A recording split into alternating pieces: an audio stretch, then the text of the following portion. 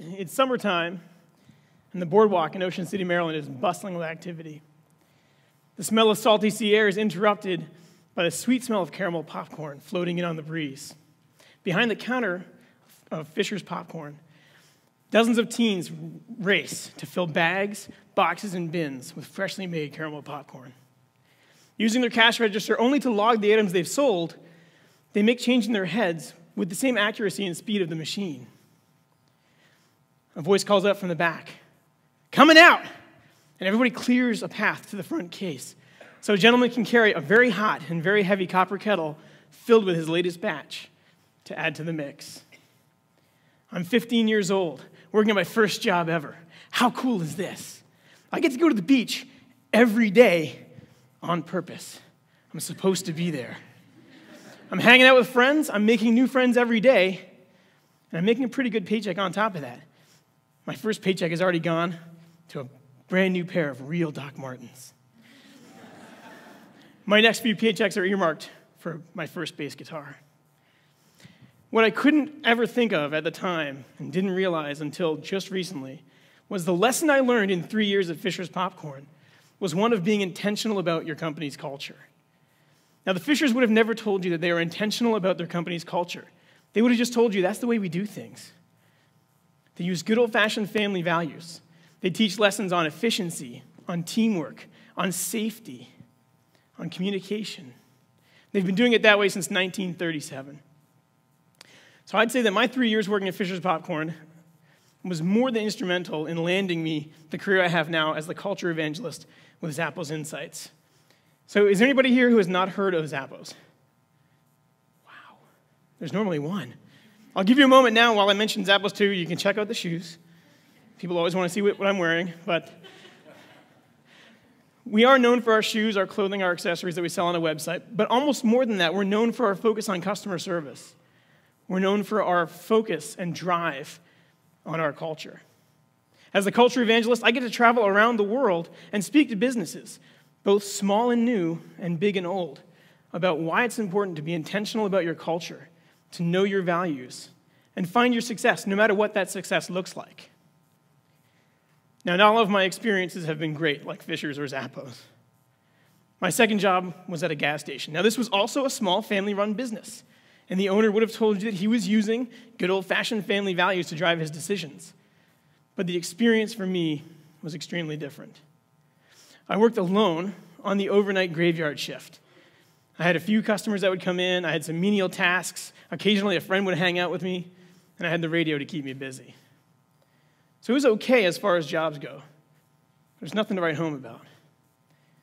It got worse one night when I was doing my drawer count and found that I was missing $400. Now, I knew that I wasn't going to steal from the company. I hadn't taken $400, but I couldn't prove that I hadn't. The store owner couldn't prove that I had, and he had nobody else to cover the hours, so he didn't fire me or press charges. Thanks. I worked in misery for about a month. And when it finally came to light that a store owner's friend who had visited the store that night went behind the counter and helped himself to the safe, I was offered a very small apology. But I was also now free to go. There was no sense of security, no sense of teamwork, never a celebration of a job well done. I feel that that experience was equally as important in me becoming who I am today. When you have those ups and downs, the downs are just as important to learn and grow from as the ups. So now I've got the best job in the world. I get to inspire companies to look at their people and their values. And I bet if you think for just a moment, you can come up with one of those groups. You've worked in an organization or a group that left you feeling the same way. But first, you're going to think about a group that left you thinking and feeling the other way. So I want you to take a moment, and I want you to think about a group that left you sad, scared, or stressed. And don't think too hard about it, because it's probably going to come right up to you. But go ahead and just think about that experience. All right, so they're never ever going to invite me back because I just made the whole room depressed, right? There's a lot to learn from those experiences, and you might not think about it until it comes up as a learning example. So let's take a walk on the smile side.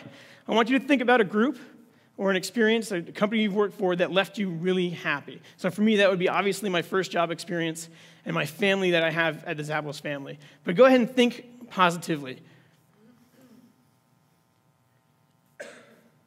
Was it easier to come up with a difficult situation, a bad situation, or a good situation?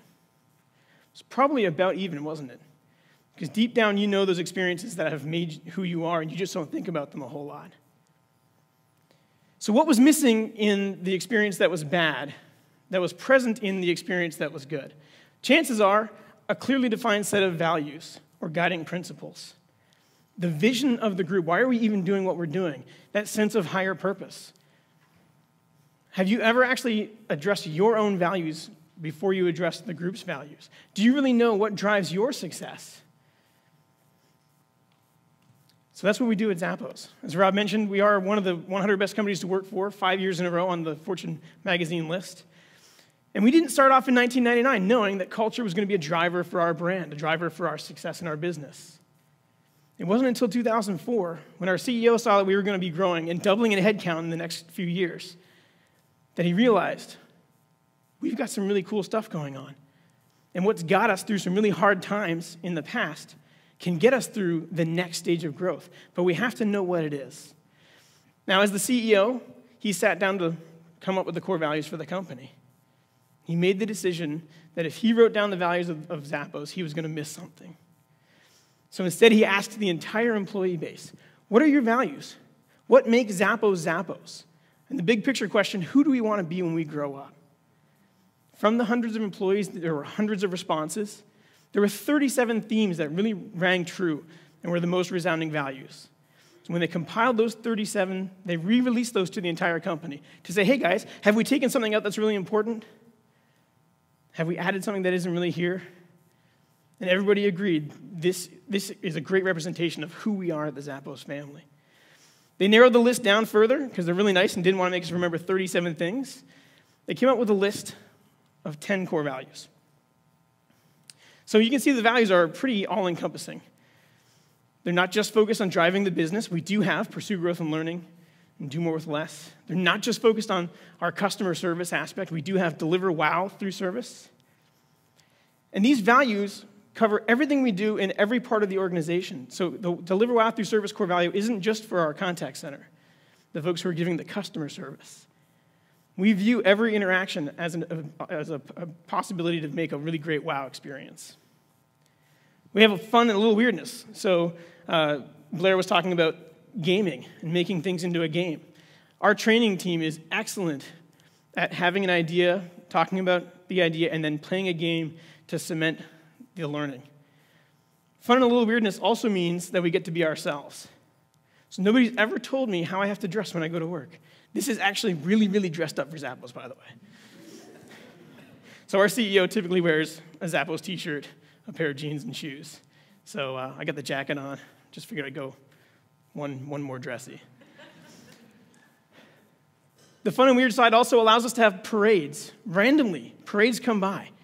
They're celebrating an anniversary, maybe of Woodstock, with tambourines and maracas and the age of Aquarius blaring through a boombox. They might celebrate a project or a team win. But the core values also drive a lot of growth when things get tough. As recently as 2008, Zappos experienced layoffs, 8% across the board. It was the hardest decision we ever had to make. We were told exactly why the layoffs had to occur, and we were told that the core values weren't going to change. Let's focus on pursuing growth and learning. Let's focus on doing more with less. Our core values are actually on our name badges. So I'm not going to the office today, but I wore my badge. And if I ever need to reference a core value, they're right there for us. They're really small. I know you can't see them. It's okay. They become a part of our language, and that language is huge. We hold each other accountable to the core values. So the entire organization knows who we are. We're all aligned around these values. We use them to guide every decision that we make in the Zappos family. We actually hire people who are aligned with the culture and core values. We will fire people if they show us they are not aligned with the core values. It's not even the values themselves that make this a success. It's being committed to living the values and the culture. So your culture might have guiding principles. It might have a mission statement or a vision statement. But do you really know who you are? Would you guys agree that there's a culture here today? Yeah, anywhere you go where more than a few people are working together, a culture has developed. There was a culture driving the creation of this conference in all the communications, getting everybody lined up to speak, helping us with these talks. It's been a great culture. There's a culture right now with the group that's running the conference today. It should be a big part of everybody's approach and everybody's day. Culture isn't just a buzzword, by the way, that helps bloggers get more page views, right? So as the culture evangelist, I get to work with companies from around the world, big and small, on that approach to culture. Not about taking what we do at Zappos and doing this specifically, but figuring out who you are. What would it look like in an educational environment if you looked at who we are really? What's driving us? What's driving our students? What's driving our faculty? What's driving the community that we're a part of? And took the time to define that and live that. Well, I think it could be pretty huge. And we'll see, because there's a high school in Las Vegas that took that approach. They got everybody together, all the stakeholders were involved in a process to come up with belief statements. They believe that every student can learn. They believe that every student can earn a diploma. Very strong language there, right? They don't deserve it. They can earn it. And we believe that all students can succeed after high school. We're not just setting them up to graduate. We're setting them up for life. They're also committed to having all stakeholders involved with their decision-making processes. So you say, that sounds great, right? But Jon, what can I do? Here's the awesome part. All you have to do is start the discussion. Get the people in your community, in your team, in your organization involved, and take those steps. It doesn't have to be 10 core values. It doesn't have to be 3 belief statements. Figure out who you are and what's driving your success. You might want to start by figuring out who you are personally, so you can then help with the group. But start the discussion. Define it, commit to living it, and then everybody truly can be better together. Thank you.